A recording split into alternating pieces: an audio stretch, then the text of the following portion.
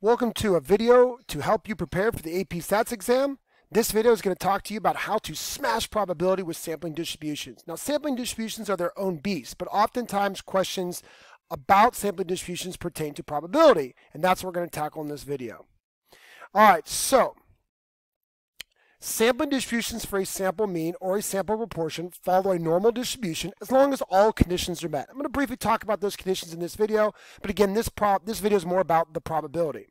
Now, when you know that you follow a normal distribution, this makes it very easy to find probabilities with sampling distributions. Again, as long as you follow the normal distribution, which, as long as the rules are met, sampling distributions for both means and proportions will follow.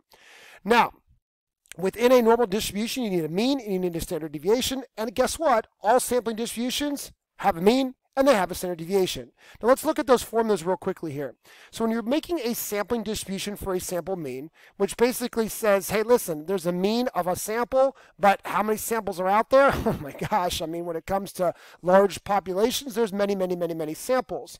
So first we talk about the mean of all those samples. This is literally the mu of all those samples. The mean of all the means. Well, the mean of all the means should be the true mean right smack dab in the middle. So the center of your sampling distribution should be the mean of your population. Now, the fact is this, samples vary. So what's the standard deviation for all of those sample means? Well, you take the standard deviation of your population and you divide by the square root of your sample size. It's really that simple. Now that's the mean and the standard deviation. What about the shape? Well, normal. Now the only way we're going to meet this normal model is if we have samples that are random, samples that are under 10% of the population, so we can assume independence, and we have to make sure that our sample size is, well, a couple different things here. 30 or larger means that your sampling distribution will automatically be normal when you're working with means. You are allowed to have a sample size under 30 as long as your population is known to be normal. All right. Now you can also make sampling distributions for a sample proportion, right? Maybe you get a sample and you find out that 13% of people in that sample have blue eyes. Well, that's just one sample proportion in a sea of many. So once again, we talk about the center of the sampling distribution. What is the mean of all possible sample proportions? Well, that should be the true proportion of people that have blue eyes. That's exactly what should be smack dab in the middle. But we understand again that proportions are going to vary.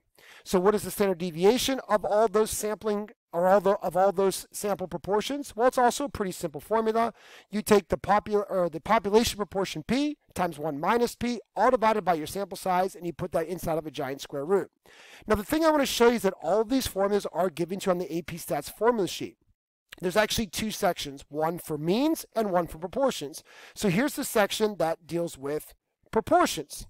So you'll see here across this top row the two formulas that I've already given you, and then it also talks here about standard error. Now standard error is what you use instead of standard deviation when you don't know the true you don't know the true population proportion P.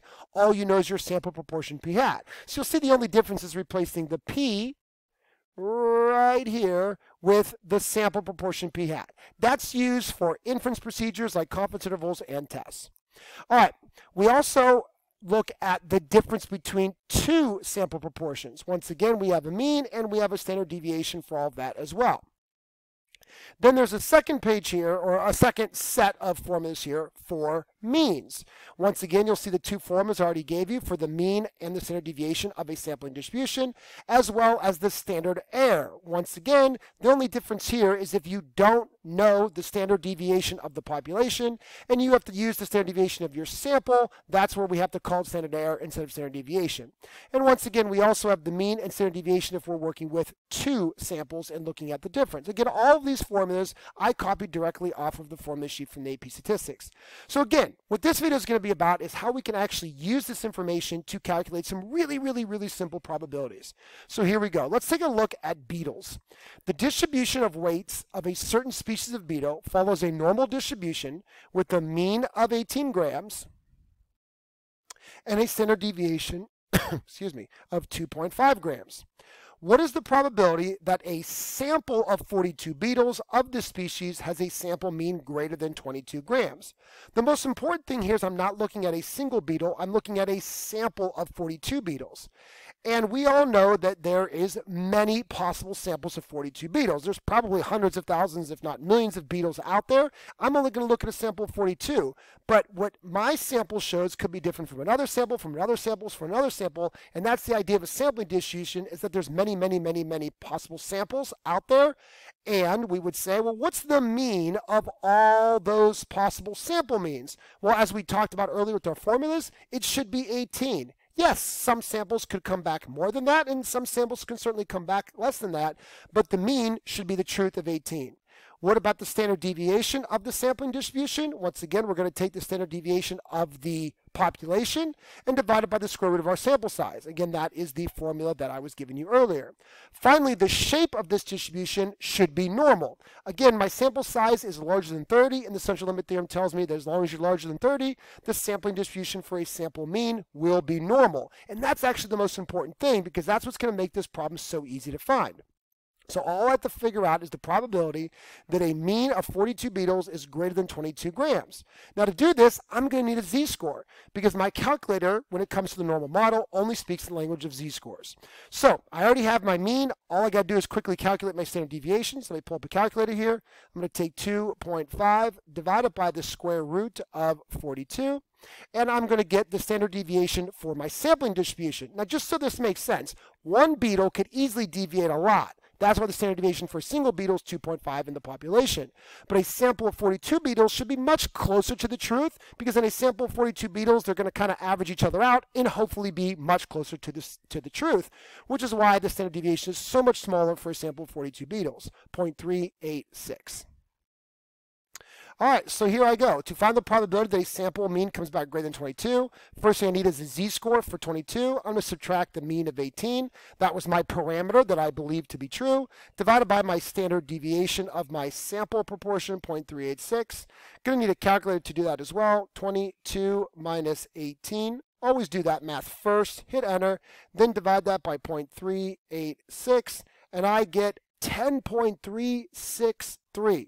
Holy crap. So essentially I'm trying to find the probability that a z-score is greater than 10.363. And if you know anything about z-scores, this is going to be darn near impossible, because that's really, really weird. Now, granted, it might be very common for one single beetle to be 22 grams or more, but for a sample of 42 beetles, again, 42 beetles, most of them are going to be right around 18. Yeah, you might get a couple heavy ones or a couple light ones, but the average should be much closer, which is why a sample of 22 or a sample of 42 beetles coming in at 22 grams on average would be very unusual. Now to calculate the actual probability, I'm going to go ahead and use normal CDF. This is my main probability command when it comes to anything that's normal.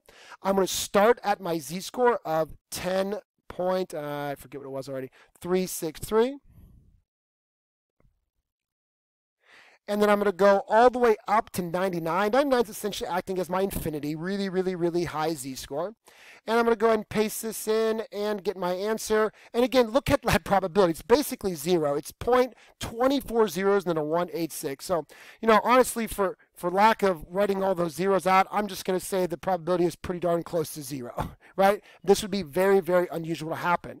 And this actually could be brought in with inference if I said, okay, what is, you know, if this did happen, if I did get a sample of 42 beetles that was 22 grams, I would be absolutely shocked. In fact, I would really start to question, was it a random sample? Or maybe the mean of 18 that I was told from the very beginning is completely wrong, because that would be very, very surprising. All right, let's look at how we could do this exact same problem, but this time working with proportions. So here we have 22% of sea lions have a deadly disease. In a sample of 80 sea lions, what is the probability that less than 12 are infected with the disease? All right, now first thing I want to figure out is what sample proportion that would be. 12 out of 80. Grab my calculator real quick. 12 divided by 80 would be 15%. All right, so 22% are supposed to be infected. My sample showing 15%. We want to find the probability that's anything less than that. So we're trying to find the probability that a sample proportion of 80 sea lions is less than 15%, which again is 12 out of 80. Now, you might say, well, this kind of sounds like a binomial distribution. And in fact, this actually could be calculated as a binomial distribution problem. But the binomial distribution is allowed to be morphed into the normal model as long as a couple conditions are met, primarily the fact that I need to have 10 or more successes within my sample. So as long as I have 80 sea lions, and again, 22% of them are supposed to be infected, as long as I have more than 10 of those successfully infected sea lions. And again, if I take the 80, whoop, I multiplied that wrong, by the way. It was 0.22, an extra 2 there. I'm so sorry. There we go. And then again, as long as the failures are also more than 10, so that I did it again, didn't I? What the heck? Must be this button I'm using. There we go. Okay. And then same thing with failures. The failures would be the 78% that are failing to be infected. That doesn't make sense, but you get my point. So again, as long as both of those numbers are larger than 10, we actually can use the normal model here. So the first thing we say is, okay, this is just one sample. Remember, there's many possible samples of 80 sea lions out there. I'm just looking at one. So let's talk about the sampling distribution. What would the mean of all possible sample proportions be? Well, it should be the 22% in the middle, right? That's what's true. 22% are infected. Like, that's what I should get. Certainly samples could be more or less, but the mean of them all should be the truth. What about the standard deviation? Well, that's where we're going to use that formula that I showed you earlier. Giant square root p, 0.22, times the opposite of p, simply 1 minus p. That would be the probability that this does not happen, which would be 0.78, all divided by my sample size of 80. Definitely going to need a calculator for that. I'm pretty good at math, but I'm not that good to do that in my head. So 0.22, I keep doing that with that extra 2 there, times 0.78. Divided by 80, all inside the square root. So I get a standard deviation of 0.0463. All right, so now if I'm going to find the probability that I get a sample less than 12 out of 80, which is, again, 15%, make sure you understand how I got that, because sample proportions deal with proportions, not how many. So I don't want the 12. I want the 15% that 12 out of 80 represents. So that would be the probability of a z-score. But wait a minute. What's the z-score? Okay, let me get my z-score. I'm looking at 15% minus the parameter of 22%, all divided by the standard deviation of 0.0463. Grab my calculator to do that math. 0.15 minus 0.22. And I did it again. I don't know why it keeps doing that.